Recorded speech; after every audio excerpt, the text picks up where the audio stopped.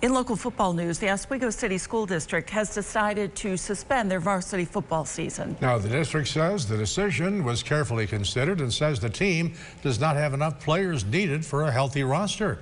They say their main goal is for the safety of the students, which could be jeopardized if the athletes are overworked. There is an alternate plan available for the students who wish to remain athletically engaged with their coaches. There will be no changes to the current modified football season.